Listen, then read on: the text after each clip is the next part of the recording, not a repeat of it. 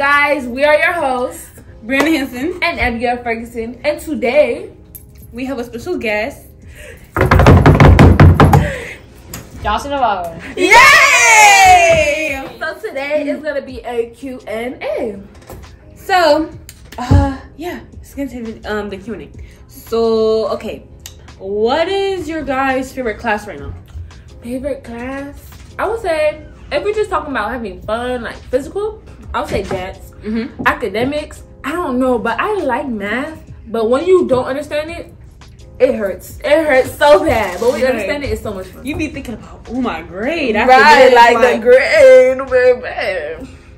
Anyway, my favorite class has to be Mr. Brooks's class. My World history. Yeah, my third period class, my world history class. I like that class because it has a very comfy environment. Like, even though sometimes in that class, you know, not everybody's gonna like each other. Right, it's gonna be a bunch of stuff. But other times in that, it's good. It's good. Yeah. What about you? I have two. First period reading, and second period world history. Oh, sorry. Reason. Reason being, like, they're both super chill. Like, we learn, but it's really chill. Do we get along all the time in second period? No. I feel like first period's kind of like a class, like everybody kind of gets along because like it's such a little amount of kids. By the way, we are in that class, so that's why we know. But you continue. Yeah, it's just a little amount of kids. We have fun. We learn, and it's like a chill area where you can just like learn and have fun. True. Yeah. And it's always, in the morning, like with our first period, it's always good to just walk in and like, we're not really doing too much. So he lets us have that time. Yeah, to like talk, get into it, and like, and get into the mindset. And then I love how he'd be like, okay, guys, now we're gonna do what I love when he does that. It's time. But yeah, those are our classes. Okay, so next question. What are your goals for the end of the school year? Goals for I would say to graduate.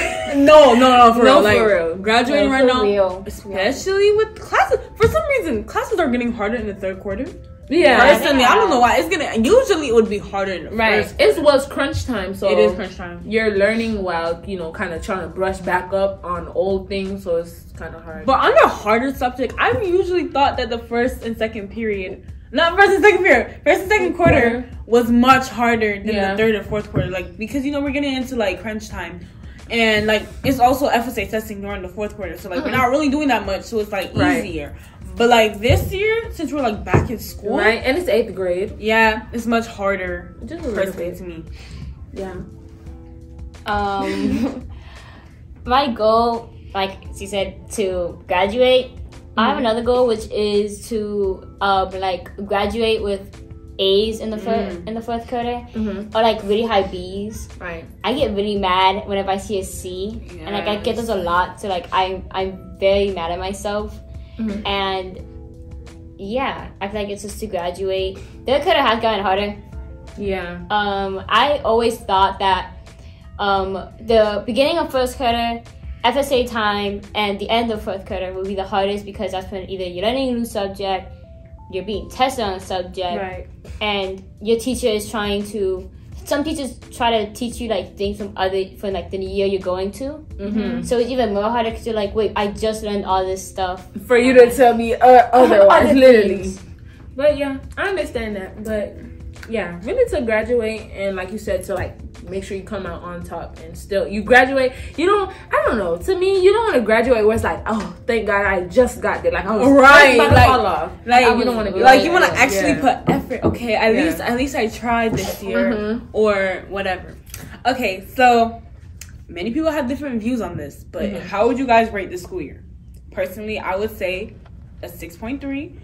Just because I thought this year was gonna entail more, like I thought we were gonna do more activities, but like the COVID. But remember, like COVID's still like out there or whatever. So, and I also feel like every day I'm just repeating myself. Like I'm getting up, I'm going to school, doing other after school activities, come home, do homework, go back to school the next day. Like it's not really a lot. And I remember back in 6th grade, like we used to have all these fun activities, but COVID did like take like a impact on what we can on what we cannot and can do. True. And sometimes, and also what I feel like also on some of the stuff but we can't do this year, also behavior wise. But right, we talked about that though. We did talk about it, so you know, go check it out. It's pretty good, but still, yeah. So this year it was, for me, I would rate it a 7. I mean, it was not that bad, but COVID did like stop, and I feel like because we're online, many people felt like, of course, they couldn't do what they wanted to do in school, like what they would do in school. So once they got to school, everybody just wanted hair on it. Everybody was like, oh, finally we're in school, we can do what we want to do. And yeah, so behavior reasons and the COVID. It's a solid 6. Again, behavior. Coming back to school after being online is, I know they were like going to school and then online's a major change. No, getting from online to school is so different. You see all the people you haven't seen in a hot minute. To be honest, like I remember FSA times, like when we had to come back for FSA. Oh yeah, I was so excited. But like I want to get over it. I was excited and scared. Yes, scared because some of the stuff, it wasn't easy to learn online. Like, it was so hard to learn online. Right. And, like, you had, like, a short attention span. Like, you would get distracted because, you know, you have your phone and everything available. Yeah. Like, the stuff that you don't have at school is right there. And also, like, you know, you could be switching between tabs or, like, you're not really paying attention to the lesson. I agree. And, yeah, just... COVID really said, "You having a party? Am I invited?" Right. You want to go? Well, what y'all trying to do? A field trip? No. I don't know. Let me come along. Dance? Let me tag. Do you have a wristband? Type stuff. Do you have a wristband? No. You can't get in. You can no after school activities. You can't get in. No. You can't get in. But yeah. So yeah, those were like, I know those were not a lot of questions, but we probably should do a part 2. We should do. Oh, we should do part 2. Y'all want to do part 2? Part 2? Y'all want to see a part 2? Y'all want to see a part 2? It probably won't be right after this, but we'll do this type of video at the end of the year, close to our. Yeah. Should we tell them? Close to our what? Our video, like the. Oh yeah, close to our prom. Yeah, we're gonna do prom. More stuff like that. Yeah. So, but yeah, if you have any comments that you want to add in on our questions, then you can in any social media. Really, just of course refer to what person you're talking about and add your input. And also, if you guys have any suggestions, if you like see me and Abigail, even around school, even if you see Josalyn or Tyler or whatever, one of the twins, as you guys know them by, you know, just come and tell us. We really like your input and whatever. Any questions you have that you want us, our feedback on, tell us. But yeah, that's really it. Thank you, Josalyn. Thank you for having me. And yeah, we'll see you in the next video.